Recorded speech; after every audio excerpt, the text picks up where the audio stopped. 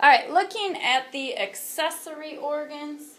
The accessory organs are going to consist of your uterine or fallopian tubes, the uterus, and the vagina are the main ones. So the uterine tubes, oviducts, they're also called oviducts, fallopian tubes. They're suspended by a broad ligament, and it's going to lead to the uterus. So when I look at it from the front, the uterus sits in the middle, and it's going to go out through two tubes to the ovaries. Near each ovary, the uterine tube expands a little bit to form the infundibulum with fimbriae. Fimbriae I think of as little fingers on its margins or on the outside of it.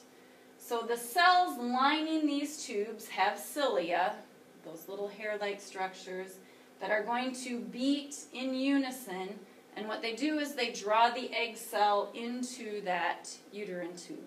And in biology, we watched the one video where you can see that actually it's almost like a heartbeat because everything is in unison. Fertilization typically occurs in the uterine tube. So that being said, when the egg is fertilized by the sperm has usually traveled all the way up into the oviducts and are close to the ovaries.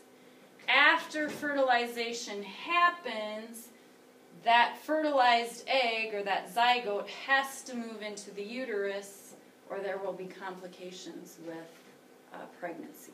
Another thing that we talk about in biology, is that fertilization doesn't occur. Fertilization typically does not ever occur during the act of sex. Typically, fertilization is going to occur hours after, as those sperm cells have to move into the oviduct to fertilize the egg. So the top or upper 2/3 of the uterus is called the body, and it's kind of dome-shaped when you look at it from the front. The lower third is the cervix, and the cervix is going to extend into the vagina. The cervix is the part of the uterus that has to dilate or open during labor. The uterine wall itself has 3 layers, endometrium, myometrium, and perimetrium. Endometriosis is a fairly common issue that many women will have, and that is called endometriosis because it affects this endometrium. The uterus typically bends forward and sits over the top of the urinary bladder, like I said earlier. The vagina itself is just a muscular tube that extends from the uterus to the outside, so basically it's just a tube or a short opening. The vaginal orifice or opening is partially covered by a membrane called the hymen until that is broken, and typically as active as young women are, that's broken at a fairly young age. The vaginal wall has 3 layers. Mucus or mucosal layer. Because of the purpose of the vagina, it needs to produce a lubrication to prevent any type of friction. Muscular layer, and then an outer fibrous layer.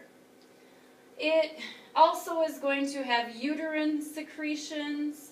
It is where the penis is inserted during sexual intercourse, and it is the birth canal. And that we also talk about a little bit in biology. The vagina is made for intercourse, where other parts of your bodies are not.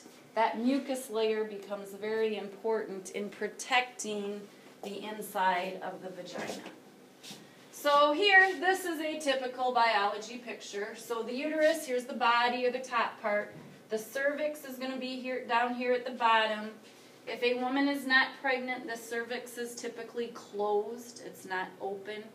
And when they say you've dilated, 2 centimeters or whatever, this is the dilation. That's where the dilation actually occurs. And I do like to point out, in a typical childbirth, they like you to be dilated to a 10, and that is 10 centimeters. So that is from here to here. So that is not a real large opening for that baby to come through. Anything else? Ovary, here's the ovary. Here's the ligament that holds the ovary in place. However, when the egg is released, these fimbriae are what are going to pull the egg out, and the egg is going to travel along the tube and then burrow into the uterus when it starts to divide and grow. External organs of the reproductive system. Vulva is basically the broad term.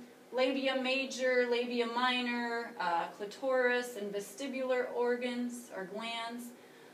The labia major enclose and protect, basically it's the outer protection of the vaginal area.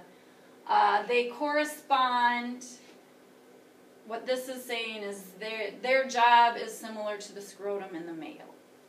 The anterior ends meet to form what is called the mons pubis. Labia minor are more flat. They're also longitudinal. They are found inside or between the labia major, and basically they typically protect the clitoris. Blood vessels that are in this area cause it to appear a little bit more pink in color than the outside labia major. The clitoris is erectile tissue. It is there are a lot of nerve cells that are found there. Like I pointed out, it's at the anterior end. And there, like I said, it corresponds to the outside of the penis in their structure and their function. Vestibule is simply a space, and that space is protected by the labia minor, and that's where the vagina is going to open, and then the urethra is going to open in front of that. Vestibular glands lie on either side of the vaginal opening. They are kind of similar to the bulbourethral glands.